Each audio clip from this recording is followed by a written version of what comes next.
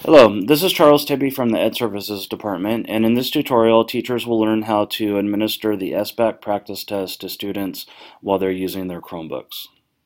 And students will be using the SBAC Practice test on a secure browser that has been installed on the Chromebooks by the Technology Department.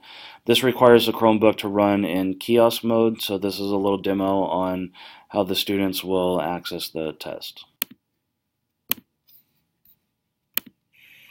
In order to access the Smarter Balance practice test, there are a few configuration settings that students need to update before they actually get into the test. So the first thing that you want to have students do is go to the bottom right-hand side of the screen, and for the ELA test, make sure that the volume is turned all the way up. So once they get into the test, they aren't able to update this setting, so you want to have the volume all the way up.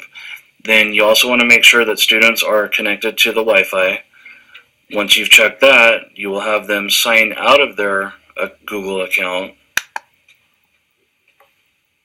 Students can also change the volume by pressing these buttons right here. But that, once again, that has to be done before they get into the SBAC secure browser. So once students are back to the main page, they will click on the bottom left-hand side of the screen where it says Apps, and then click on the link that says Air Secure Test.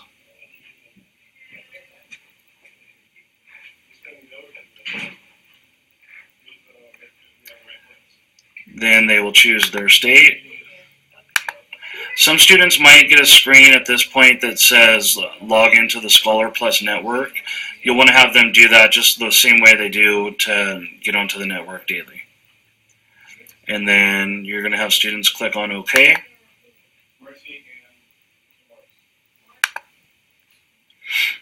When the screen comes up, students will click on the link that says click here to go to the practice test.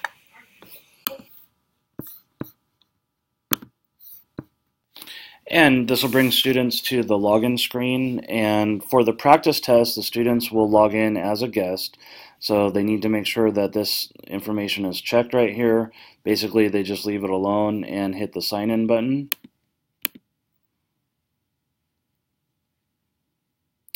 And at this point, this is kind of similar to what the kids will see on the field test. So it's asking them to verify their information.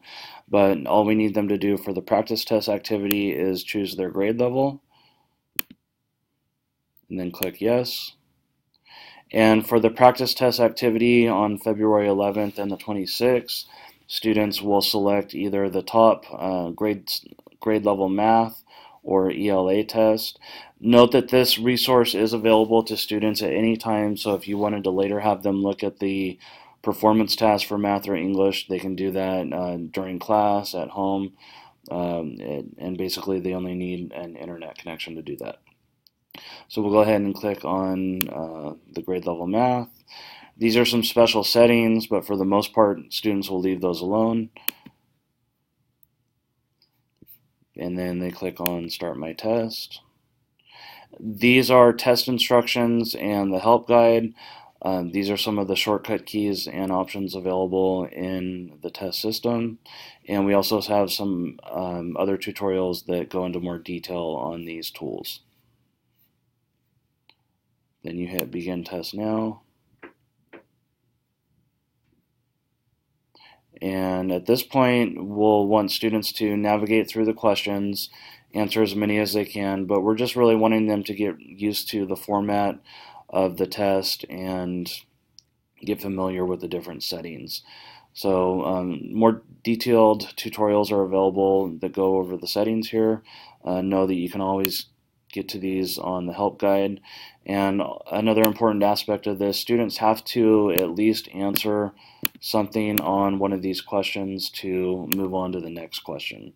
So it won't let them move on to the next question unless they answer the current one they're on. And if you have any additional questions, feel free to contact me at any time. You can click on this link right here, type it into your web browser, and this is the link to the online practice test. So once again, students can access this anytime during class or outside of class and they can get to the web-based versions. Thank you very much, and happy testing.